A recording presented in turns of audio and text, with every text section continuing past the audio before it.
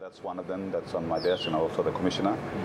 So we're going now into looking into those areas in terms of misuse of assets or projects concerning the police force. There's many cases I understand over the years have been stolen money on poor crop water contracts. And so I think I contacted New Guinea Electrical and PNG Power to have the power connected.